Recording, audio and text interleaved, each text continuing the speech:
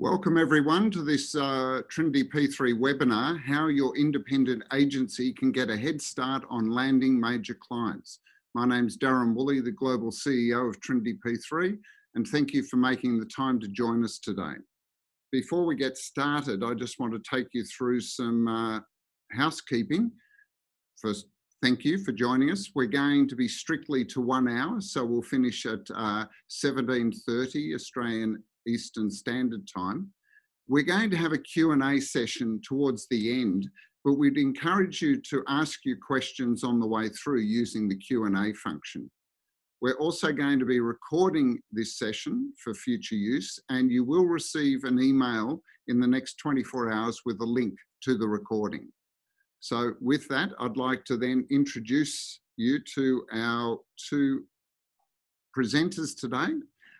We've had a previous webinar with Susan and Peter, which was introducing the concept of small independent agencies and how they can pitch to and win corporate business. And it was very successful. Today, we'll be hearing from some of the agencies who have taken that opportunity and working with them. So first of all, I'd like to introduce you to Susan Werkner from the Agency Accelerators and Peter Applebaum, both co-founders of the Agency Accelerators. Welcome to both of you. Thank you, Darren. We're happy to have the panel today. Yeah, thank you very much, Darren. So, look, as we mentioned, and welcome everyone to the webinar. As I say, it's exactly 3 months to the day since we did our first webinar with Trinity P3, and as Darren said, it was very successful. And what became very, very clear during the webinar and certainly after it as well is that business development and creating consistent opportunities for independent agencies is very much an in-demand topic. And that's why Darren has asked us back 3 months later, and he's also said, why don't we, rather than Susan and I doing all the talking again, why don't we ask 3 of our clients with whom we've been working over the last 2 or 3 months to see what they have to say and to see what their experiences are. And basically, obviously, very much keeping in mind what you are interested in, and that is obviously how you can get more opportunities and make more money via major clients. So next slide, please. So look, you're probably wondering very briefly, who the hell are we, if you don't know us? This is just a very small snapshot of the corporate clients, if we could go back. Just a very small snapshot of the corporate clients that Susan and I have brought in over the years, working for other independent agencies and our own agencies over the years. So we are not talking out of theory. We certainly know what it takes. We often say to our clients, we want you as our clients to avoid the potholes, because we've pretty much fallen into each and every one of them, and we've learned a lot along the way. So if you could go to the next slide, please. And this is probably one of the most key and amazing slides and piece of research that we've found when it comes to agencies. And this is not just independent agencies, but less than 10% of all agencies, and that's not just creative, that's media, PR, experiential, digital, of course, they implement any type of predictable business development system to build revenue. And that's an incredibly challenging position to be in. We won't go into the challenges that arise as a result of that. We're all, I think many of us who are on this webinar have lived it, and that is lumpy cash flow, unpredictable security of the business. If you lose 1 or 2 big clients, it can mean incredibly dangerous times for the agency. So we're working with our clients to ensure that all of those problems go away. Obviously, business development is never easy. It is a numbers game, but we always say it's a strategic numbers game. We'll get into that in a little bit. So really what this webinar is all about is actually having a conversation with, as Darren mentioned, 3 of our wonderful clients. And if you go to the next slide, please. And just to introduce you to them, and we've looked, I guess the good fortune we have here today for you who are viewing the webinar is that we've put together 3 very different organizations, very different people, obviously, and it's going to make it, I think, a very interesting webinar as a result. So firstly, Jacques and Nicola Erasmus from Foundry. They're locked down in South Africa, and that has its own challenges, of course, but a lot of their business is done in Southeast Asia, and we'll talk about how they're dealing with that. and how they're moving their agency forward in these challenging times. Carolyn Stebbing from Little Village Creative is based also in a lockdown situation in Melbourne, Australia. And John Chan from Berge, Farrell International, and he has an APAC remit, and he's recently started Berge Farrell. Ironically, John used to be on the poacher turned gamekeeper, or the other way around, used to be on the client side, loved working with the agency so much that he decided to come here and start the APAC division of Berge Farrell. So if you would join me in welcoming them, I think, as I say, their experience, their background, and certainly their experiences over the last 2 or 3 months, I think will make it for very interesting type of thing. So if we could turn off the video and go to our guests. So firstly, Jacques and Nicola, if we could ask the question. Hello. Good morning, and thank you for waking up so early. As I say, they're locked down in sunny South Africa. So to that point, you've got a very, I guess, unique situation that you're running an independent agency. You're currently in South Africa, but you've got a footprint in Southeast Asia. Is geography less of an issue now than it was pre-COVID? It has. It's become very much less of a challenge because I think we're all experiencing the same thing. We've all gone through some form of a lockdown. And when you're working with clients and you can't really get to their offices, you've got to kind of call in via Zoom. So it's kind of the same thing. So whether we're sitting in South Africa, or whether we're sitting in Bangkok or in Yangon, Myanmar, or in Phnom Penh, Cambodia, or even in Singapore, it has become a lot less of a problem for us.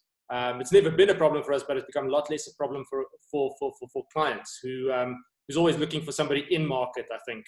And they're going, well, do you have an office in the market? And we tend to go, no, we don't. But it's also because of the way we initially set up our business to run a lot more decentralized, I guess. But yeah, it's definitely become a lot less of a problem now. So you feel clients who once may have said, oh, if you don't have an office in Singapore, for example, we're not interested in speaking to you. Do you feel that will become much less of a problem? Oh yeah, no, definitely. Yeah, for sure. They always want us to be in country, but for now, it's actually better because now we can say, okay, we can still do the work for you. We still can do it, but we just do it via Zoom, or, have our meetings via Zoom. We still produce the same quality of work, even though we're not in country. So I like to call that the new normal. Definitely, which is our old normal. Yeah. You're ahead of the curve. Yeah. And Carolyn, I think you're similar in that you also have been using basically, I guess, not necessarily employees in-house. So you have a cohort of contractors and others that you work with, I suppose. So how does that work for you? It must be an advantage for you too. Yeah, well, I think our whole business model has always been very much geared around that whole idea of being flexible and being in the cloud. So we've pretty much, Little Village has pretty much been operating in the cloud since day one. And I think probably 5 years ago when we started, this idea of having a disparate workforce elsewhere was a little bit strange for certain clients, but there were a few clients that could see the beauty in that. 5 years on, that's very normal, and I think that's being embraced. So I definitely hear where Jacques and Nicola are coming from on that. Yeah, increased opportunities, I reckon. Mm. And John, obviously, as a relatively new player in the market, excuse me, obviously you've been putting a lot of the strategic business development foundations in place, such as setting objectives, identifying the target markets, your messaging and tonality, and knowing the answer to why us. I mean, I guess that's a bit of a challenge, but obviously something you've embraced as a newborn entrepreneur. Yeah, absolutely. So even in my corporate career, where I spent 20 years before getting into this side of the world, I'd never sold anything to anyone before. So all of this kind of stuff is brand new, and certainly as the owner and main operator of an agency or any business, part of your job is really to do the selling and raise the profile of the business. So yeah, I mean, it's something that's new, something that is I've embraced, something that I've I've taken a mindset of failing forward, so making mistakes along the way, but trying to minimize them as you go along and try not making them again. And certainly saw the value in engaging with people who have done it all before, and acknowledging that I'm not the expert. But learning along the way. It's been an enlightening journey thus far, and only happy things to report at the moment. And do you find that, obviously having been on the client side, it gives you a very different perspective on what clients need? Do you have a greater understanding? Because you were obviously working for corporate clients on the client side. Does that give you an advantage, for example, when it comes to trying to attract corporate clients to your agency? Yeah, I think certainly I know the mindset, having been, in marketing for quite a few years and certainly dealing with agencies. I know now that, even if I do get a lead, that if things aren't going according to timelines, it's not personal. It just means that, I'm not necessarily a priority at the moment on the other side, because there are existing relationships. I know that corporates are like big tankers, oil tankers, big ships, that aren't easy to turn around. There's a lot of people involved. There's a lot of processes involved. And so just to be patient, and keep at it. But certainly, it's not personal. So if they ghost you, which happens often, just keep going. I didn't even know what that expression was for many, many years, but it happens so often to me. So I guess that's, now I can put an expression to what they've been doing for years. That's just part of the game, isn't it? Yeah. And tell me, I think with with all agencies, I think one of the questions I think a lot of agencies ask is, how do you differentiate yourselves? Like, how do you make sure that you are seen as having sort of a unique positioning with prospects, I guess. So what sort of ways have you helped to differentiate or looked at differentiating yourselves? Maybe Jacques and Nicola first. Do you want to have a chat? So we literally went through a rebrand. When was it? Middle last year. Because the previous identity and positioning was quite old and stale. And the world's changing at such a rapid pace, and just COVID's just completely fast-tracked it even more. That we needed a new positioning, especially because our business has become very strategically focused, in especially Asia, not so much in the African side or the South African side. So it ended up that we had to make the decision that we needed to kind of change our positioning to something that speaks more to the majority of the work that we do, which is on the strategic side. So it's helped a hell of a lot, I guess, in terms of being able to explain to a client as well at the end of the day what it is we do. So when you look at how we've positioned the business, there's a hell of a lot less explanation now to a client at the end of the day. They kind of look at our services and they completely understand what we do, why we do it, and where we do it from, and how we do it as well. It's kind of it. And I think, Carolyn, you have a very, very interesting positionings. Why don't you tell us a bit about that? Yeah, that's been an interesting journey. So if I sort of look back, I started Little Village Creative 5 years ago. I'm a sole director business, so I'm the only founder. And I think being in my late 20s, I kind of just dived all in and went, I'm going to make this work. I'm just going to make this happen. And it was actually a great way to start. That's how you should start. You just sometimes have to roll up your sleeves and get stuck in. But I never really felt comfortable because, in terms of having a positioning. I had this agency, for anyone, who's sort of not familiar with the model, but this agency that was really made up of these incredibly talented freelancers that I had in my network, rather than a sort of a set team. I had this model, and that was quite unknown or just not very common at the time. And I used to talk about us as being the little village of creatives, of course, but we're a flexible team. We're creative problem solvers, and you sort of go, oh, creative problem solvers. I think just about every agency says that they're a creative problem solver these days. So positioning had never really sort of resolved itself, I guess. And, you know, we're all creatives really here. We're creative thinkers. You don't just sit down and come up with a positioning. It probably comes to you in the shower when you're thinking about something else. You know, it really sort of has to marinate away. But towards the end of last year, I decided that I would, the team and I would very much focus on that. I really wanted to hit 2020 with, you know, in a much stronger position than where we were after, you know, sort of a good few years of incremental growth. And that's where we moved towards this positioning, which you guys actually helped us with, which is your chameleons of creativity. And I think we were about 80% there, Little Village, before we met you, Susan and Peter, and you guys helped us get to that final bit. So that's really the story of our positioning. Yeah, and I think it talks to something that was probably once a weakness or a perceived weakness in our business that's now become our strength. Yeah. Can I ask a question about that? Just a follow-up question to that, Carolyn, because sure, some people may be listening to this and saying, oh, positioning, we're all the same. We're all yep. offering the same service. It's like with creative solutions, digital, PR, whatever. There's no such thing as a unique service. What would your yep. response to that be? Yeah, it's a very good question. You know, and I think it's much easier to differentiate yourself if you focus on one type of service. If you're a brand specialist, or you build websites, or, you know, you focus on PR. Same if you focus on an industry niche as well.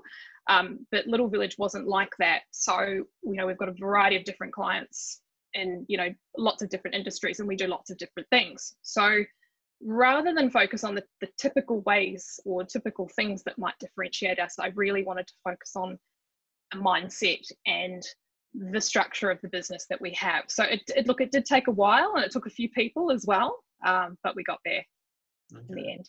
Yeah. And John, just wanted to, as the former client on the panel, I think actually Susan and I were former clients sometime, probably a little earlier than you. I guess one of the key questions that maybe a lot of the attendees are thinking is, how can independents approach major clients? And I know you said, obviously, the corollary to that is you said you'd never sold really before in your corporate position, but now that you are on that side, how can you, firstly, do you feel that corporates are open to working with independent agencies? And secondly, how can we do it? Yeah, and I think my answer is probably going to add richness to the previous discussion about differentiation. So for context, Berge Farrell is a business that has existed for over 20 years and has got a variety of industry experience all along brand world. And if you think about brand world, there's brand strategy, positioning, to corporate visual identity, all the way till the rubber hits the road or the product hits the shelf, from packaging design and things like that. And so I think as certainly in the beginning, and I'm sure I'm not alone, I wanted to try and sell all of those things, you know, or any one of them, because I was so desperate to get some business in. But in the last couple of months, I've decided to, I guess, you know, answer the question of what is the tip of the spear that I can go in with to a client, so that you know, I get my first opportunities. And for us, you know, that was packaging design for any consumer good, really. But if we had to narrow it down even more, it's for alcoholic beverages. So Carolyn talks about, you know, an industry specialization. You know, that would be us and a certain capability. You're in the right country, John. Yeah, absolutely. And that was deliberate as well, you know, because, you know, once you know, there's a larger audience that I can appeal to, and then, you know, the law of averages says eventually if I speak to enough people, one of them will speak to me, and then there's potentially an opportunity there. And, you know, my experience is yes, because I went in with the specialization of what we're good at, even though we can do so many other things, people were more than likely to return my calls or my emails or my LinkedIn requests and things like that, because they wanted to see what a specialist had to say versus, you know, a big global agency who would already promise them everything. And so a great width of experience, but potentially not a great depth of experience, because, as you know, when an agency pitches for work, like a lucrative contract, they'll bring all the rock stars into the room. And then potentially when they win the contract, the rock stars go away. And then, you know, those guys and their experience are not on the projects that they need. And so that's where our opportunity comes in, because we have the depth of experience and along with all the other things that come with independent agencies, like agility, like being able to make decisions very quickly and not have to go speak to a head office somewhere. And so, yeah, certainly, specialization and being very targeted has led me to a conversation or conversations with bigger organizations. And do you think, actually, Jacques and Nicola, I think one of the questions people always think about is, how do we approach corporates? How can we actually engage with prospects that are bigger than us? And I know that you actually, the two of you ran a successful webinar, which I think helped you to make some contacts with some pretty large corporate marketing directors, I guess. So tell us a little bit about how you managed to put a successful webinar on during COVID. Well, we created a webinar about COVID, I guess. Yeah, so we had a bit of a conversation with a couple of our clients in especially the Indo-Chinese region, and they've kind of indicated that they want to understand how do they manage COVID, and some of these countries are starting to open up, and how do they manage getting back to work and get marketing back up and running. What are the trends they need to start watching out for and looking for at the end of the day? So myself and my strategy director, we came up with a webinar, and we developed certain content around some of the questions that we were being asked. We came up with some trends. We looked at what's happening in the region from various other reports and articles. And that was fairly successful. I mean, we've landed a nice introduction to the Southeast Asia regional director for Coca-Cola through that. We got quite a nice introduction to Tyson Kripp from Germany as well, more locally for South Africa and Africa. So it went quite well. I mean, we had about 35 people. We had 112 people registered. And we're still sending out stuff around and content out around the webinar, from ebooks that's now got a lot more detail to the conversation we had or the presentation we had, right through to some articles that also still deal with it that we've done. We've just done our second article around it. And we're getting some good feedback on a lot of it from existing clients, but still some of the people on the webinar that's come back and said, can you give me more information about X, Y, and Z, which is great. So the webinar's done really well, and we've got our second and third topic. We just need to schedule them and run them. So it's a great opportunity, I think, for developing new business. And yeah, we're keeping in touch via emails or email campaigns and things like that with everybody that was registered on the webinar as well, whether they attended or not. And it just keeps the relationship alive at the end of the day. And eventually it takes a bit of time, like John said, and they don't all just come back to you after the webinar and say, well, we all want to work with you. It takes a bit of time. It sometimes takes a very specific project on their side to come back to you, I guess, at the end of the day, which I guess was also why Coca-Cola ended up speaking to us, because they were looking for something around product innovation. And it's the same with another beer brand we're working on as well. It's around innovation and innovation in activation and channel strategy, which is pieces of work we do. We're very good at doing. So yeah, I think it's a great way to go at the end of the day. Well, it's all about creating quality touch points, isn't it? And I think that this is something we're always talking about with our clients. And Carolyn, I know that mindset is one of your specific passions. And I guess and this is the feedback we've got from Darren from a lot of independent agencies as well, outside of the scope of our client base. And that is, there is often a bit of a lack of belief that you can actually, that a big agency like a Unilever or a Nike or a Coca-Cola would actually look at me. And I guess, what is your viewpoint on mindset and how critical that is to basically getting yourself ready to get those big corporate clients? Oh, look, mindset's incredibly important. And that was actually one of the reasons I sought you and Susan out, Peter, as you know, because I felt that, my team and I had done a lot of work on Little Village, getting it to a point where we had this, I think, quite compelling brand for an agency. I'm really proud of our brand and we're, how far it's come.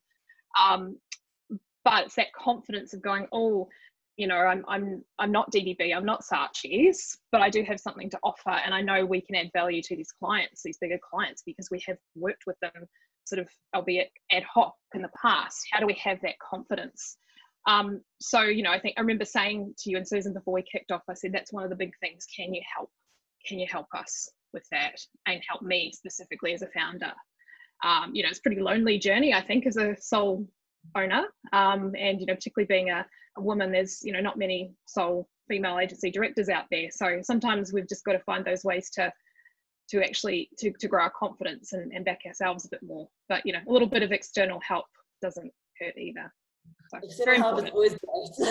Yeah, you do need it, I think. We definitely doubt ourselves. You started, Nicola, you started Idea Foundry yourself, wasn't that right, first? Oh, did yes, you? I did. Oh, yeah. Many years ago, yeah. Yeah, I think I got 10 years. I had a look. Yeah. Yeah. No, very important. And John, I think for you as well, I know mindset was very important too, having, come from, I guess you've got an international design company working with, but obviously you want to try and attract bigger clients, and obviously you don't have hot and cold running account executives. So I guess the mindset to go after bigger corporates is equally important for you. How did you find that shift? Yeah, I mean, Carolyn also mentioned it now. This is it's a lonely journey. Certainly if you're the only employee. Yes, I've got some support from the team in South Africa where we're based, but I'm the only one that's on the ground here, and certainly, if you talk about mindset shift, it's this is really building something from the ground up on this side, because the reputation from the business, which has worked with many big corporates before and iconic brands that people will recognize, doesn't really necessarily count for anything on this side. And so while it can potentially get us and has gotten us into a conversation, it really is now about, well, what are you about on this side of the world? Do you understand this side of the world? And it's a lot of work. I think where that starts to pay off is when you start to see results, and that's very important. You need to celebrate the wins. Don't just always look at the things that it's so tough and you're getting so many rejections, or you're not getting answers back, but celebrate the wins, because they are those along the way. And again, so for myself, why I engaged you guys for help is because I was really the only person here. Every time I came up with an idea, it was always a great idea because there was no one else to challenge me. The boss really loved it, John. The boss loved it. That's it. Yeah. So I needed someone. Yeah. No, it's exactly that. It's just, it can't operate like this all the time. And just getting some help from people that have done it before is really what I was looking for.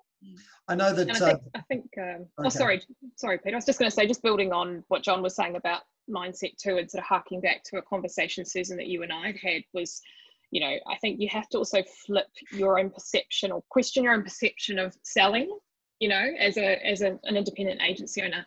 I mean, I personally love meeting people. I love networking. It's a word that's tinged with a lot of, ill feeling, but I actually love meeting people, and I genuinely love finding out about them, and I love helping people. Yeah. So if you can see it and reposition your own thinking around, I've got something to offer. I can be friends. I mean, it's not friends in the typical sense, is it? But it's, I've got something of value I can offer here. Let's build some sort of relationship. I think you're on to a winner, because that's really how you need to think. Yeah. And you're right. So if I could just add to that, I think, and that's so true, because we all, certainly in the last few months, I've been getting a lot of LinkedIn requests from people who, in the 300 character space that they have to introduce themselves, they've used all of those characters to try and sell me whatever product they want to. And it's very confronting. And I don't think that's probably the right way. certainly for me, from an authentic perspective. And, it's really about building relationships. It's about having that mindset that actually I can add value to you in the long term, over the long term, versus I'm in it to get one project from you and then we walk away and, there's no long-term value that's been created. And just finding that point, and keep on going for that commonality that you have with the other person on the other side, which is a human, and then really selling from there if you want. I actually have often spoken to Susan over the years and said maybe it's an overblown sense of my own benefits or strengths or whatever, and I've said it's like people who don't choose to work with us, I feel sorry for them. I really feel sorry for them, because I know the value that we can bring to the equation. To your point, John, that it's like there are so many people who, in my opinion, humble opinion, maybe not so humble, that it's like I feel that they can't do nearly as good a job as we can. And I think as independent agencies, we've got to have that self-belief.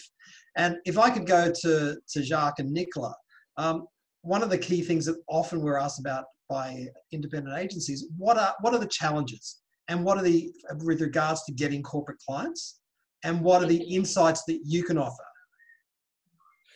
Sure. Yeah. So, it's a hard, lonely road, and everybody said it. And oddly enough, I come from the multinational agency background. I ran one of the big Havas agencies in Indochina, with 50 staff members. Even then, running as an MD, it's still a lonely road. But I think at the end of the day, on the independent side, you work 10 times harder to get that piece of business. That relationship, again, is critically important. And I've seen it on the multinational agency side as well, where I've built relationships and I left the business and the relationship with the client service is just not that strong, and it just kind of collapses. It's just is very much around building relationships to get new business, whether it's digitally for now, whether it's through webinars, whether it's through picking up the phone if need be, or it's through an email campaign. That's kind of the way we go about building new business at the moment. And then also providing the right content, or content that relates back to our business at the end of the day. So a lot of our posting would be around strategy, marketing strategy, brand strategy, consumer segmentation. So a lot of that content that we do put out there, and it's content that we've spoken to you guys about as well, in terms of what do we put out there as well, really helps drive those relationships forward, and at the end of the day, just help build that pipeline from getting the client interested, or getting a possible brand interested, right through to getting that brief, that RFP. At the end of the day, and I'm sitting with one here that we submitted at 10 o'clock last night for Singapore on a piece of new rebranding work that they're looking for, and it's purely because I reached out via LinkedIn, most probably a couple of weeks ago already. Didn't know that this project was coming up, and then I read that this project was out, and then I messaged again the client and said, listen, I'd love to speak to you about this. Sent us the link at the end of the day to get all the RFP details, and we submitted last night. It's very much just keeping contact, I guess, and providing the information and being a bit of a thought leader on specific topics. If not as thought leader, at least provide the right information to people at the end of the day, in terms of your posts, your content, all of that. But yeah, it's very hard. You get the cold shoulder quite often. Yep. John alluded to that. We get ghosted quite a bit as well. And again, we're most probably not the priority at the end of the day. Until you are, Jacques. And then they want the proposal yesterday. That's for us, it is the priority. For a client, not so much. So it's those things. Yeah, it's great to have Susan and Peter to bounce things off. We get stumped and stuck and going, oh my goodness, are we doing the right thing? What can we do? How do we do this? How do we tackle going to get new business? Are our creds right? Is our website correct? Even though bit old dated, but anyhow, you know, you have to go through things and just make sure that your brand is up to date, kind of thing, so you can sell. You don't look the part. How can you sell your part to anybody else? So that's where I'm coming from, where, you know, as the designer in it. Yeah, that's so huge. I completely agree, and it's actually not hard because you know, a lot of agencies are so busy they don't have time to look at their own brand. So you know, it's not actually, once you really think about it and you land on that positioning that's right for you, it's not that hard to stand out. We say cobblers have the worst shoes. Something that actually along the lines of holistically what we're talking about here, and John, I'd love to hear your thoughts as well in this particular subject. But one of our clients, because we learn a lot from our clients as much as the other way around, he said that he gets his clients opportunistically. And what he wants to do working with us is to do it strategically as well. Opportunistic, fantastic. I sat next to this guy, or I spoke to someone at a Zoom meeting, or I worked with them 10 years ago and I sent them an email or a LinkedIn message. And as you said, Jacques, it's like it was the right time, the right place. You wouldn't have had that opportunity had you not strategically focused on LinkedIn and reached out to people. So I think most agencies, and certainly we've gone down that path ourselves, have said, okay, great, this has been opportunistic, we know somebody, but if you can do that combined with strategic prospecting, you make a fortune. Yeah, I mean, there is certainly a big strategic component for me, but the big thing for me about what you guys have helped me with is really bringing a solid, structured approach to how I do it. And I don't think my parents would ever call me the most disciplined person that they've ever met in their life. So it's certainly something that I need a lot of help with. And it's as Jacques said, you know, so my primary way in which I engage is via LinkedIn. And the structured approach that I've started to take is firstly dedicating time to growing my LinkedIn connection base, because they represent the eyes of the people that I get to speak to. Even though I may not engage them, they are the people that would then be the recipients, if you will, of my thought leadership, which is then the second piece of, you know, so that's where you're posting content on LinkedIn that's useful, that you're engaging with other people and having an opinion on certain things, and all of those things pop up. And what that does is using that structured approach. And so what I mean is literally I've booked out days in my calendar or times in my calendar every day of the week to do these things, to do these activities. Is it builds a muscle memory of someone who does then get to, who sees your posts, but maybe doesn't always interact with them, but sees them, until that opportunistic moment comes around where they're going, you know what, maybe we're in the market to do a rebrand. Now, who would we engage? And then I think, well, actually, I remember there was someone on my LinkedIn feed that said that they are very good at this or had an opinion. Let's engage with them. And yeah, I mean, so really, it certainly is about structure, but I mean, it's certainly about strategy, but for me, it's really been about the structure and being disciplined and being consistent with it. And I guess that's one of the key things we talk about with all our clients. And sorry, Susan, I feel I'm asking too many questions. Is what happens when you get busy. So we all get we're talk to our clients, say we're going to be bedeviled by your success, because this is what has happened to Susan and I in our agencies, and it happens to all agencies. You do all this business development work, you get the clients, and you stop doing business development because you're doing the work and you're making money and life is good. And then 6 months, 12 months later, it's like, heck, I've got no prospects. Now what? What do the panel think about that? What's the solution? Yeah, it's an interesting. You're absolutely right. You're absolutely right. So I mean, this is something that we've spoken about, and I think look, I'm very protective of the Little Village brand. You know, I'm certainly not a micromanager. I don't believe I am, but I do like things done a certain way.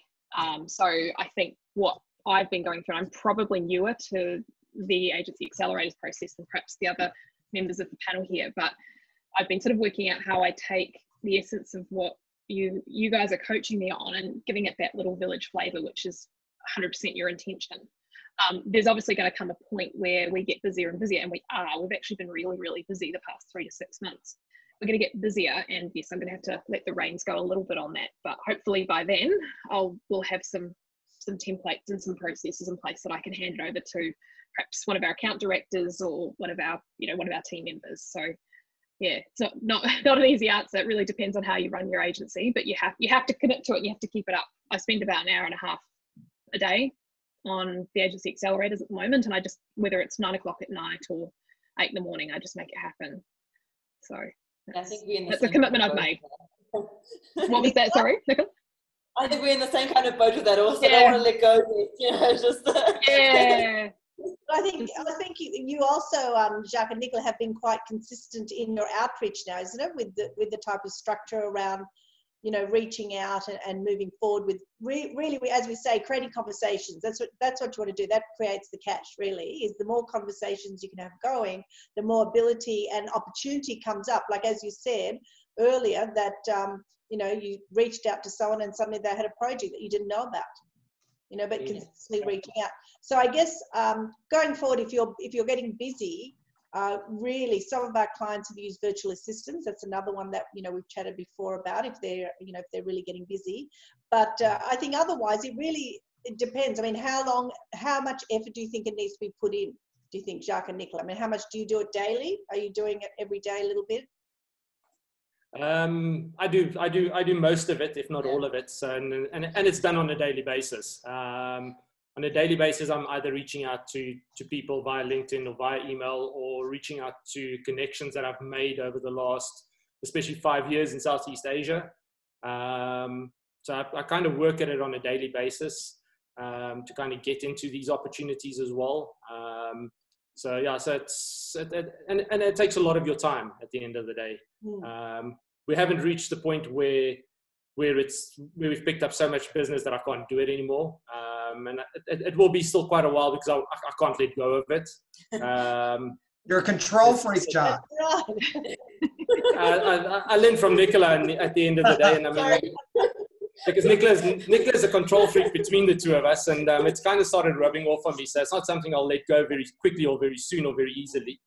But I guess it comes back to what I said earlier. I mean, as an independent, we work 10 times harder and we do 10 times more than you would find in a multinational agency, purely because I've worked in them and I've seen how they've run, and I've run my own. I've seen people who walk out at 5 o'clock where we're still sitting at 10, 9, 11, 9, 10, 11, 12 o'clock at night, and I'm still sending RFPs out for a brand that's issued an RFP. So yeah, and you don't find that. We work a lot harder for our clients at the end of the day. I see that. I like what John said earlier, that the rock stars come in. So there you are, you're all rock stars. So that's why. Yeah, just we never leave. We're still there at the end of the day. I'm showing my age terribly by quoting the Eagles with Hotel California. It's like, you can check out any time, but you can never leave. But, we've actually could, if we could have the screen back, please, Darren, because obviously we're running out of time and we've got lots and lots of questions to get through. So if we could go to just summing up the key points from what we discussed here. So I think in summary, and as I say, we'll get back to the panelists, the important people, but certainly COVID has changed the market's expectations and needs in favour of independent agencies. And I know one of the questions was how viable that is.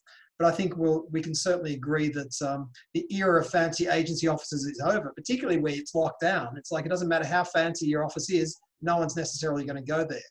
What we've found from our clients and our research is that clients are still spending money. I know a lot of people are saying, oh, COVID, and everyone's skeptical and everyone's too nervous to make a decision. It's, you know what, it is harder. There's no doubt about that. But it's like the business is still out there to be had. And I think a key point we discussed with our clients, everyone wants to get the big $10 million, $5 million, $500,000 piece of business. But let's start with a $20,000 or $30,000 piece of business from a corporate. And then in a year's time, that could be the $500,000 or $5 million piece of business. And that's what we found with the clients that we've been talking about. And an integrated and always on business development program is the only way to consistently get new and larger clients. It's like, as I say, we all get busy and we drop the ball. And as I say, we've got that experience ourselves. But if you can move past that and have it an embedded and integrated business development program within your agency, that's the best way you're absolutely going to ensure that you have stability, which is a word that often is not associated with agencies. But you can certainly have stability with your business when you do have that consistent program. And finally, it's important to remember, particularly with larger clients, they're risk averse. If they were risk takers, they'd be doing what all of us are doing. They'd be having their own agencies, their own companies. They are risk averse, so they are attracted to thought leaders, which is why we always say to our clients, you need to really build your thought leadership credentials, because that's the way you're absolutely going to get people who are saying, well, Jacques and Nicola and John and Carolyn, it's a far less risky proposition to work with them because I've seen the work they do on LinkedIn. I get their emails. I see their blog posts that they've written, and they're gurus. They're rock stars, to use John's expression. So I think they're the key points that we take from a lot of what we do. So Susan, over to you for the next slide, please, Darren. So really, for your business to kickstart your business development program, we really want to help you. Basically, we want to help you. So what we do is we have the program, which we have offered our clients. And as you heard, it does help them move the needle and give you a structured program. So what we're offering is lifetime support for a one-off payment of 9,800 Australian dollars. However, Darren has provided the opportunity to give us a special offer, allow us to give you a special offer. So instead of 9,800, we're actually going to offer the program for the next 14 days only for 6,800. And that is, as we said, a lifetime support, being part of a structured program, providing the mentoring that I think a lot of agencies need, and the mindset to get you through that push to really win those corporate clients. Next slide, please, Darren. So if you would like to chat with us about your opportunities, then just go to theagencyaccelerators.com/Trinity-P3/. And we'd love to chat with you. So I think we can go to Q&A. There's quite a few, I think.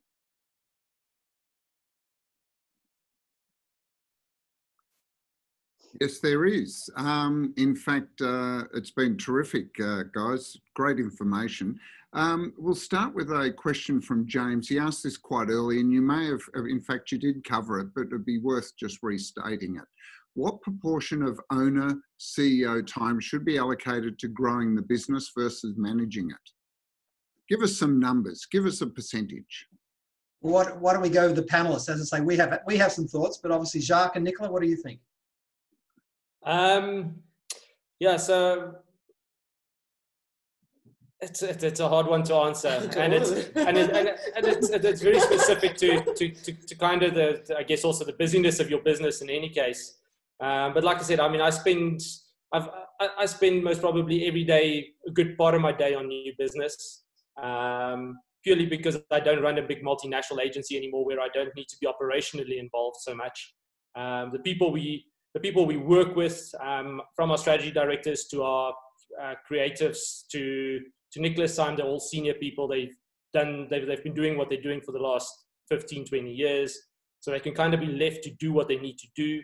But yeah, I mean, I must probably spend a good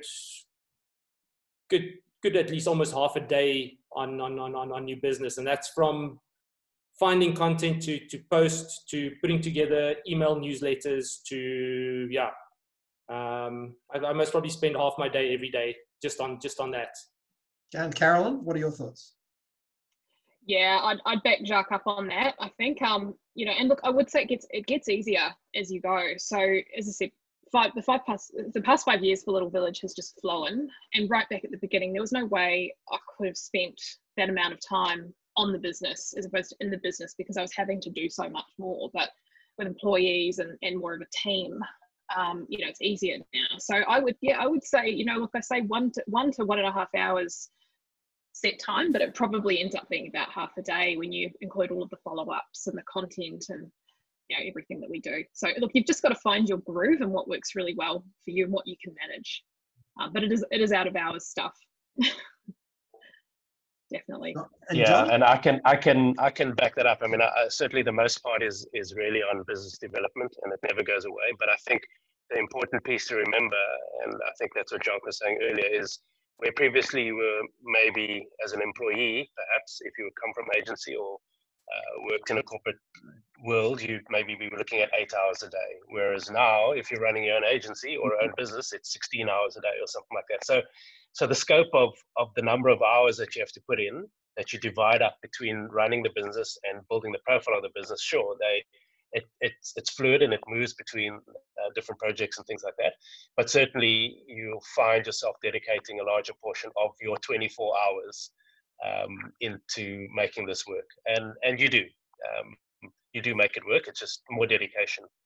And can I just add a point to that? And that's obviously, we're very aware of that with our clients, and we're saying what we should be doing with our clients, and we're obviously mainly working with owners, is to say, okay, initially at least, you have to do what you're doing, is to set it up, the tonality, messaging, get everything up and running. But the whole idea, the whole premise behind this is that it should and should be run by more junior people once the program is up and running. Now, I know obviously the bigger agencies have senior business development people, but the way the program can run with what we're talking about, it can be run by juniors, or, as Susan said, virtual assistants. Okay. We'll probably have to keep the answers a bit shorter because we've got quite a few to get through. The next one is, what's the process of getting into the RFP rosters, getting onto RFP rosters for large organisations? Who would like to take that? Let's maybe have one person answer per question. So that was my fault, Darren. I apologise. We're just running out of time. Yep. Yes. So well, I don't want to answer because I actually have that question myself. So I'm keen to hear what the answer is. Okay. Jacques, Nicola? Let me jump in. So yeah, to get onto an RFP roster, I don't think we've cracked it to be on a consistent RFP roster. But it's really just keeping contact with the marketing department, your marketing directors, your CMOs. Because when something comes up and they do pitch out and it goes to procurement at the end of the day, there's normally a list of, these are the guys I want to kind of pitch on a specific project at the end of the day. If you can find the right procurement people that deal with marketing, production, procurement, they're good to keep contact with as well, because they do sometimes have a bit of leeway to also decide who additionally goes onto that list. But yeah, I mean, I don't think we're on a consistent pitching roster in any way, form, or shape at the moment. But it's very ad hoc. But yeah, it's just kind of keeping in contact with the senior people, and if you can get into the procurement department and build a bit of a relationship there, that would go a long way at the end of the day. Okay, thank you.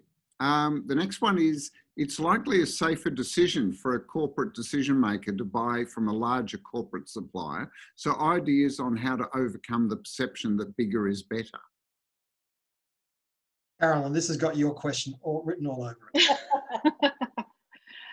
Oh, look, I think as a lot of us have referred to today and sort of hinted at today, I think we all have to work so much harder as independent agencies. But that's also not hard. I always try to look at what other agencies aren't doing, particularly if you're on, if you're a roster agency, and I just don't do what the other agencies are, or vice versa. So, that might mean that, it's a little bit tricky, obviously, with COVID, but I am at the client's office at short notice 3 days a week because they want my opinion on something. I think that, so I sort of have to, sometimes I think some of this is probably done automatically now by me because I'm so used to doing it, but it's, I think, you've just got to sort of persist really and show that value and just show that extra care. And, if it is going to make a difference that you actually show up at the client's office, or, you just take the extra care to do stuff and prove yourself, it really does pay off. And I think over time you can really build and grow those relationships too. Well, picking up on something Peter said earlier, which is we've noticed 12 months ago that large corporates are now much more open to independent agencies. And that trend has just accelerated during this the pandemic, that I think there's almost a shift to wanting more nimble, more agile, more on the ground and more management on the ground, rather than this process of having to get approval from, you know, somewhere overseas, which is not here. So I think that's such an important trend that people should be aware of when you're talking to corporates, because it's a trade-off in a way that they're getting all those benefits and maybe you're not as big, but do you need big? Okay. And you can be faster. Absolutely, I agree.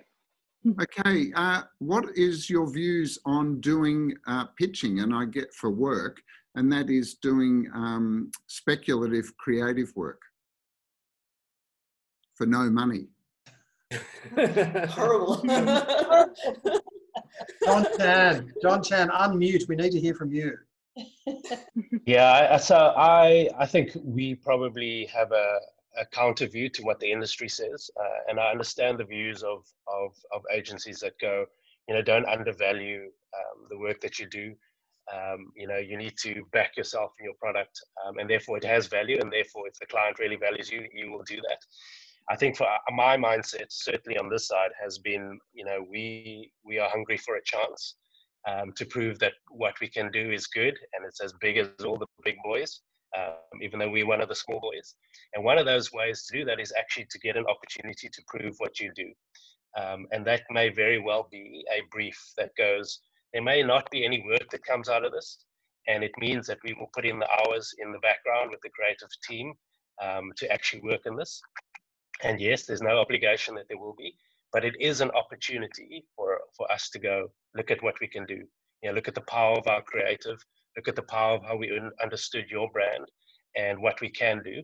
And, you know, I've seen these trends in the job market before, where highly regarded graduates would come out of uni and couldn't find a job because they need work experience. Well, how do you get work experience? Well, someone needs to hire you. So what do? They work for free. They work for free, not forever, indefinitely, but they get a chance to build a case study of their own life, so that they can prove that they actually can do what they're doing. So for me, we absolutely are in that boat where we go, we want to prove ourselves, and we'll do whatever it takes to prove ourselves, because we just want a chance. And if you don't give us a chance, then we'll try and fashion our own chance. And that typically goes against what the industry wants to do, which is, again, to pitch for free and things like that. Unfortunately, panel, we've run out of time. There's more questions, so I'll forward those through to you. If you'd be willing to respond in writing so that we can share that with everyone that's joined today. Is everyone open to that? Absolutely, yes. Yeah, absolutely. Terrific. Well, look, just to wrap up, I just want to thank, first of all, Susan and Peter for putting today together, and to Carolyn, John, Nicola and Jacques for joining, especially very early in the morning. Yep. So thank you very much. Just by way of wrap up, I'll just go back to sharing the information. Look, we've been recording today, and so you'll be able to get the recording. It'll be available soon. An email will come out in the next 24 hours. Make sure you have subscribed to trinityp3.com/subscribe, because that's the way to keep up to date with everything that's going on with Trinity P3, including in the next 3 weeks, we've got a weekly webinar at this time. Going Beyond Purpose to Relevance is next week. Innovating broadcast production during a global pandemic, and then reducing carbon pollution in marketing communications is week 3. So check all that out at trinityp3.com/business-events. Otherwise, you can find more information here at either from our blog, on Twitter, LinkedIn or Facebook. We're in Sydney, Singapore, London, New York and Zurich. And I'd like to thank everyone for your time today. Have a great day.